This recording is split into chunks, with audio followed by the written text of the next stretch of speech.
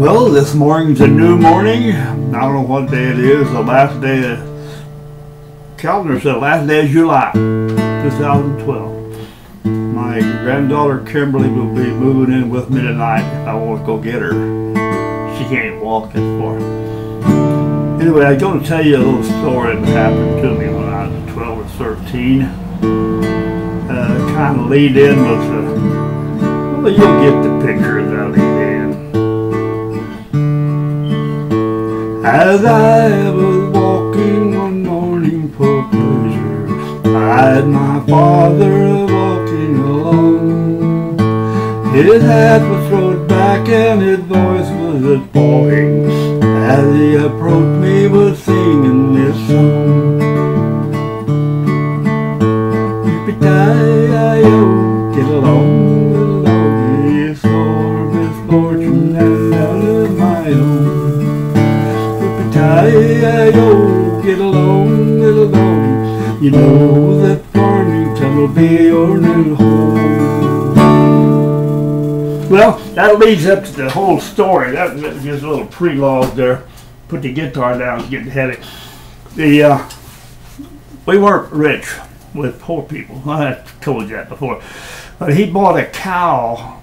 I think he paid $50 for it. He bought it from somebody in Prairie Grove, Arkansas. Well, we lived in Farmington, Arkansas.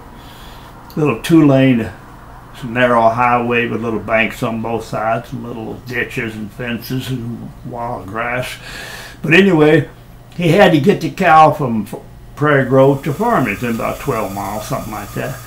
And who'd he pick on? Me. Yeah, I mean, this is the story of my life, or rather, why me, Lord? So he said he'd pay me. I said, okay, I'll do it. So I hitchhiked, cauterized the farmer. I forgot how, but I got down there and I got the cow and a short rope on it, and I brought it back 12 miles down the highway. Now that took all day.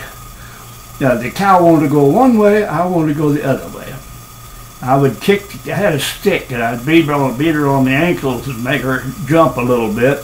I'd twist her tail, I'd pull her nose, I'd pull her ears, but she was determined to stop and eat ever so often. And she didn't care which side of the road it was on, as long as she got to walk back and forth across the road to eat on it. Of course, once in a while, every hour or so, a car might come by, so they'd have to stop and honk, get her off the road. And I imagine it laughing at poor old me with a stick and chasing that cow, trying to pull her with a rope or twist her tail, or she'd get loose sometime and go back the other way. She didn't want to go to Farmington. Maybe she'd heard some rumors about Farmington. But anyway, it took me most of the day. I finally got her home. I don't know who was the most aggravated, me or her. But Dad paid me. He gave me 50 cents. I guess that was about the hardest 50 cents I ever earned in my life. Thinking about 50 cents, so I do remember one time, or several times, every spring we had a big circus come to town that was located in a parking area between Fayetteville and Farmington, in a little called Sawmill Junction, just outside of the University of Arkansas there. But they'd set up the circus at night, and they would take little suckers like me and pay us 50 cents a night for helping pull things around and pick up trash and feed the cattle and the elephants and you know, whatever else went with it, called rustabouts, I think, or something. But if we worked all night till daylight, we got 50-cent piece. And of course, with 50 cents back then, you could ride lots of rides and buy a lot of popcorn and snow candy and stuff like that. But anyway, I don't know, it looked like my downfall with 50 cents, I think. I seem to get that quite often. And this is just a little short story to brighten your day, wake me up. I've been out working in the yard until it got too hot. I figure, well, that's enough of that old stuff.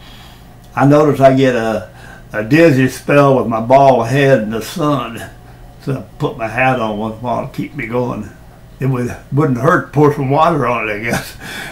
Okay, I'm sorry to take up all your morning, just this little silly story, but that's the way life is. So goodbye.